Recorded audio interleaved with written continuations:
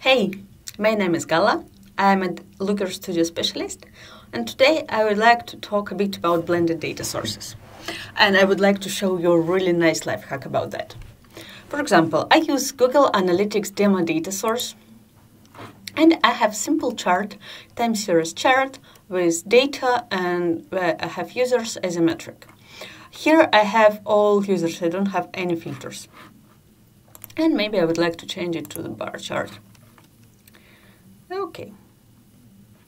And what do I want to change? Sorting. Okay. Interesting. Actually, it's... okay, I got it. Why do I have this? I have styles. I would like to change to 31. Yeah. Nice. So I have one chart with users by day for all data sources. Then I created two similar charts. I will rename all users, users to all users. Then I created the same chart and I use the same dimension, the same metric, but I added a filter, paid search. How does it look like? My filter called filter name, I include only traffic, where default channel grouping is paid search. If you work with GA4, it will be session, default channel grouping. Oh, okay, anyway, paid search. I would like to rename this field to paid users. And then I have a third chart, exactly the same, date, metrics, and but another filter, G display.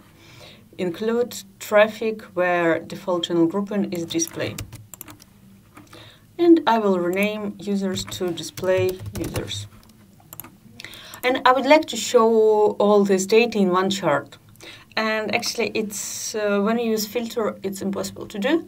So for that, I would like to use blended data. And here, a super fast way to do it. I can select all three charts, click right mouse button, and click to, where is it?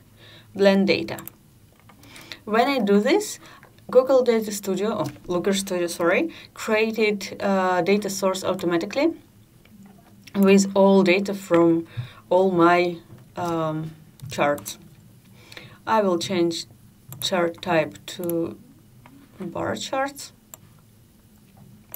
Okay, styles, I want 30 elements. And metric here, look here, what do I have? Metric, all users, paid users, and display users. The same names of metrics that I created before. And yeah, so like that.